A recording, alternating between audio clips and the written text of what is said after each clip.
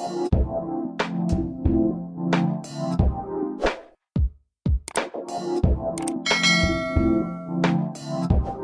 everyone, this is D, Movieman, fellow cinephile, popcorn addict, and emerging film critic, coming to you with reliable recaps, reviews, and reactions. And today, I'm coming to you all with a review for Cycles, written, directed, and produced by Oscar Wenman-Hyde, and starring Henry Fisk and Henry Wilson.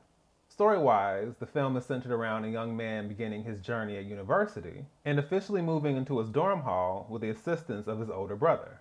But in the midst of this process, the younger brother begins to experience a sense of isolation and anxiety. This then pushes him into an unexpected conversation/argument with his older brother, as they begin to confront everything that has been left unsaid between them for many, many years. So, I am going to start with my pros. I really appreciated this project. As I previously mentioned, this film is written, directed, and produced by Oscar Wenman-Hyde. We also have Cameron Fox as co-writer and Luciano D'Amato as co-producer. First, let me say that Oscar actually took the initiative to reach out and inquire about getting my thoughts on his film and giving this review. So that also means that this is my first time getting a screener for anything, much less a request for a review. But also just the fact that you were willing to seek me out and then request my feedback and that you wanted to hear my thoughts. I really appreciate that, and I absolutely do not take that for granted. So first and foremost, thank you for reaching out and thank you for the request. Now, what immediately jumps out at me with this film are the opening shots. This film was shot over 5 days in Bristol. And as soon as I saw the city and the buildings and the streets, I was instantly transported back a few years ago when I visited the UK for the first time. And immediately I was like, oh man, like I missed it so much. And I just love those shots. It just immediately brought me into our setting. And beyond just having a personal connection to it and a personal appreciation for it, I love that it really set the scene for what we get afterwards. Our central setting, of course, is this dorm room, so I thought the opening shots were a really nice juxtaposition to that. I think it really helped emphasize the claustrophobic nature of the setting, especially with our main characters, in contrast to the openness of the city and the streets. And then we have everything being confined to these four walls, which also connects to our main character feeling like the walls are literally closing in. So immediately, I love the subtext of that being emphasized already with the setting. So I have said this plenty of times in different reviews. What I love about independent filmmaking and filmmaking with lower budgets is that it really forces you to look outside just the aesthetics and the visual nature of filmmaking, and it pushes you to really dig deeper into the subtext and the foundation of the story that's being told. This particular film was made for less than £1,000, and I think it is absolutely keeping with that theme of allowing the story and the dialogue and the performances to carry the film overall.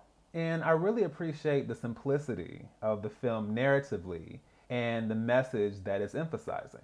So to give a little background, the inspiration for this film came from Oscar's own personal experiences at university. Trying to adjust, trying to fit in, trying to settle into this new environment. I can definitely relate. I remember my own experience at college, and although it wasn't negative, it still was a lot to adjust to, especially when you get used to your mom and your family and being at home and your friends. You get used to a certain environment. So all of a sudden it's like, what is this?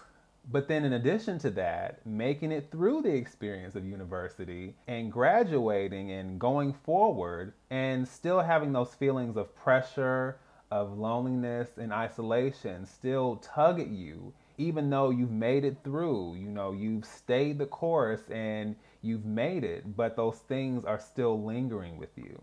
I can absolutely relate to that as well. I am still in a place where I'm trying to figure out what the future is supposed to look like and trying to make sure I'm making the right choices, but still being very unsure and being somewhat of a nervous and sometimes anxious person. Just trying to have hope and trying to believe, but still feeling just very shaky about what life can be going forward.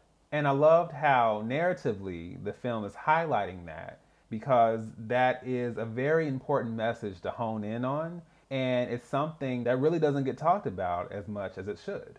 I do believe that having films like this can absolutely jumpstart conversations about life, about expectations, mental health, depression and anxiety, feeling pressure, whether it's from society, from our families, or even if it's just coming from ourselves. And as Oscar himself said, learning how to confront those feelings and give voice to those feelings and not hide from them. And along with the story, we have the performances from Henry Fisk and Henry Wilson that are allowing us to dive headfirst into those feelings. I think one of my favorite dynamics to explore, really in any medium, is the dynamic between siblings. Sometimes it's a sibling rivalry, sometimes it's the unconditional support and love of a sibling, and sometimes it's the lens through which one sibling views the other. A lot of times the perception you can have of someone in your life, even when you've grown up in the same household, is nowhere near what you would think. There are all kinds of roles and positions that siblings can be placed in, and many different ways in which their lives as a part of the same family can play out. I very recently had the opportunity to see Good Luck to You, Leo Grand at the Sundance Film Festival. And that film, similar to this one, is literally about two people just having conversations. And I have grown to really appreciate those type of films because of what they have to say. I also have to include One Night in Miami in that conversation, although in that case it's 4 people, and the framework is with these 4 legendary Black figures in history. Yet and still, in all 3 projects, we are really diving into these characters' ideologies, the way that they perceive life, and what's even disrupted their lives in very unexpected ways. And similarly to those films, I think that is where this film comes alive as well. All right, now I'm going to jump over to the cons. To be honest, I don't have many.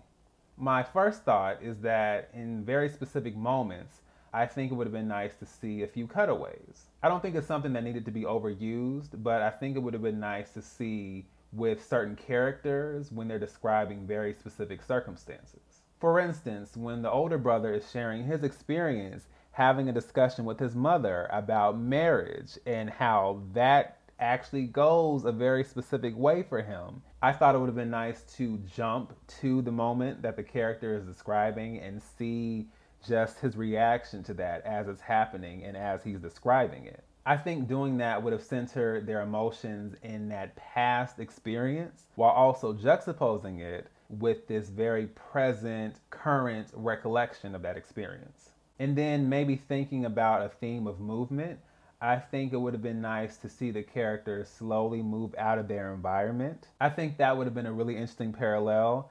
As they start, everything is very closed up, everything is very walled, like the dorm room. But then as they begin to have the conversations and they are unlocking all these truths and all these moments and all these feelings, then they start to slowly move outwards in the same way that they're moving outwards emotionally, if that makes sense. Even if it was just us closing things out with us seeing them outside again and outside the dorm hall, I think that would have been a really nice touch to just bring everything full circle again.